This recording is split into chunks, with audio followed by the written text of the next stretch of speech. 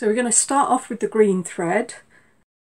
So take that and find a point which is about a third of the way along the thread and form a loop like that. Slip the loop through the ring, pull it round the back and pull it tight. And now find the shorter piece of that green thread and pop the needle on it.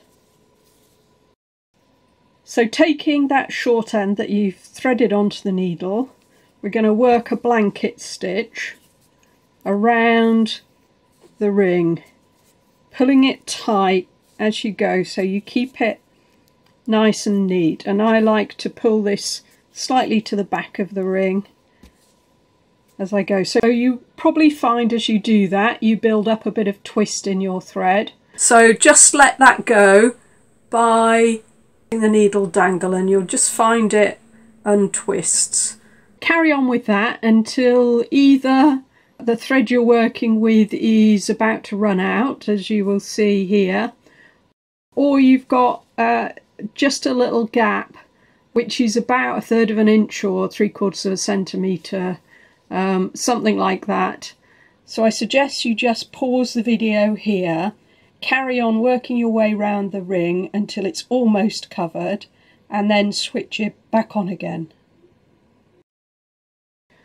One of the things that you might want to do is just check that your stitches are tight enough. Just by, if you push them back round the ring, you might find that you can squeeze a few extra stitches in there, just so that you don't end up with a baggy edge on your final Dorset Posy. So just do that, just check they're nicely squeezed up, and if you've got enough thread on the short end, fill another gap.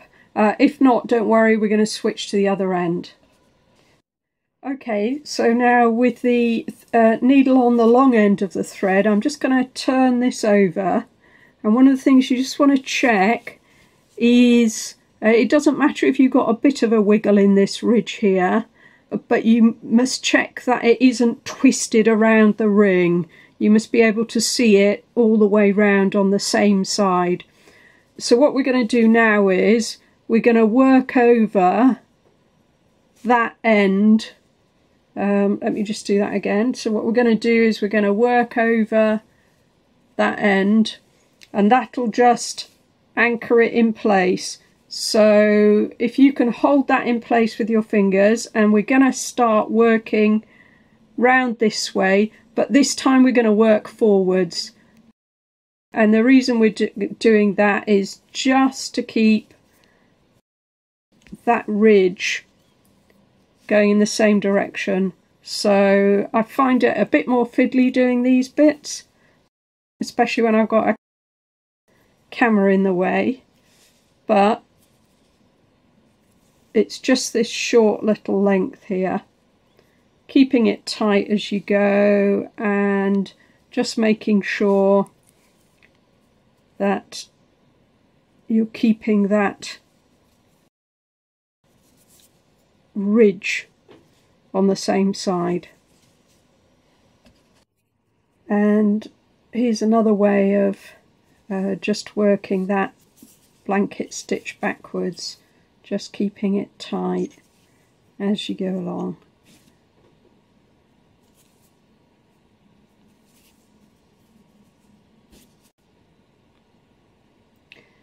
So carry on until that gap is filled and you can't work any more stitches in. I think I can just get a few extra in there, so I'm going to do that just to make sure I have a nice tight edge on this. And I'm just going to go for one more in there. So there we go, that's nice. Nicely covered. You've got the ridge all showing on the back side of the ring, and there's the end that you worked over to hold it in place. So we're just going to trim that end off Now be careful you don't snip any of your blanket stitching. You want to catch here the loose end, but without snipping any stitching.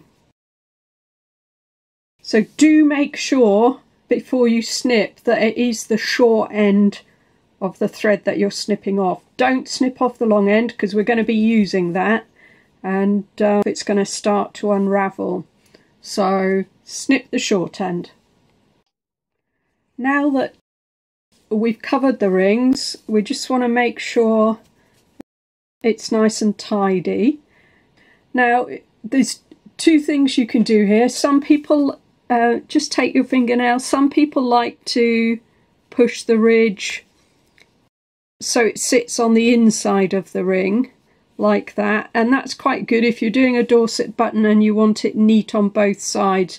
But these Dorset Posies are just one-sided because you'll have the working for your French knots showing through on the back. So I like just to make sure that the ridge sits reasonably evenly around the back side of the ring, and you can do this just by easing it in place with your thumbnails like I'm doing here.